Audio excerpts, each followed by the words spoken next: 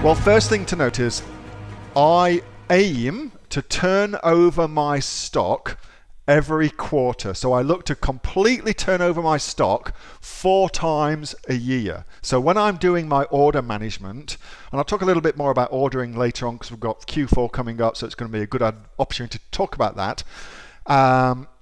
When I'm doing my order management, I'm looking at historical trends and I'm looking at future projections about what that particular niche does, and I'm basing my ordering on that. But I'm aiming to run out, well not run out, but to turn over my stock every quarter. For my first order I ever do, I always aim to run out of stock. Now that is weird, and most folks go, what the heck are you talking about? But it's just a philosophy that you come from, a mindset you come from, not that you want to run out of stock, but it puts you in the mind of not ordering too much stock. And for me, I would rather you had a huge success with your first product and ran out of stock than your first order didn't go so well and you've got thousands of dollars worth of stock sitting in FBA.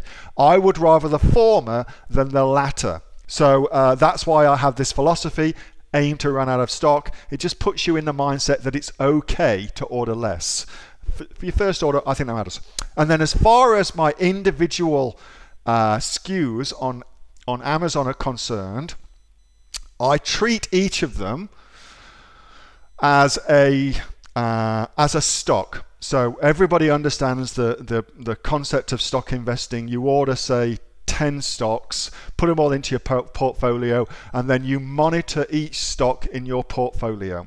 Well, I do the same thing, but with Amazon SKUs, Amazon products, and I'm looking at each product as a standalone business within my portfolio of business, aka all my SKUs.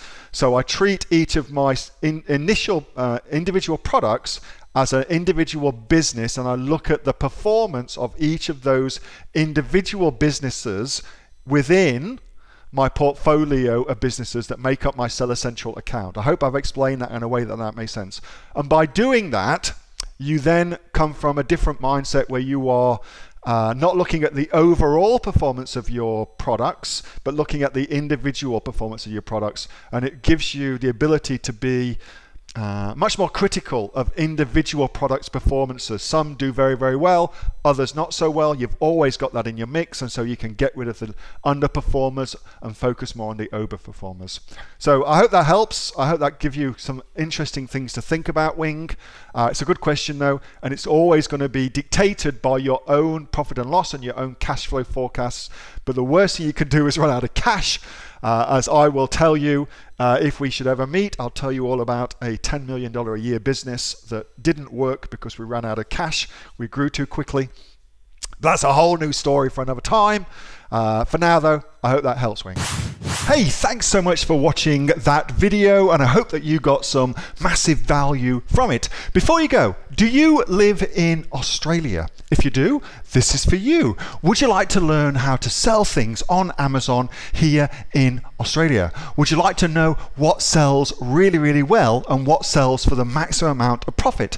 Would you like to know where you can source those products from, whether that be in China or here in Australia, and how to source them so you pay bottom dollar and get maximum value for what you're doing? If you do, please subscribe to my channel and like this video, and you'll learn that and much more. It's the exact same information that people like Jeff from New South Wales I've used to make $45,000 a month on Amazon, that Sue, who's from the sunny coast, has used to purchase herself a brand spankly BMW every single year as a result of her e-commerce business, and the lovely Kate from Bowral in New South Wales has used to make $32,000 a year on a month, not a year, a month on Amazon, and indeed Anthony, who makes $15,000 a month on Amazon, selling, as he puts it, odds and sods. If you'd like to learn the exact same information that they use to maximize their profits for their Amazon businesses,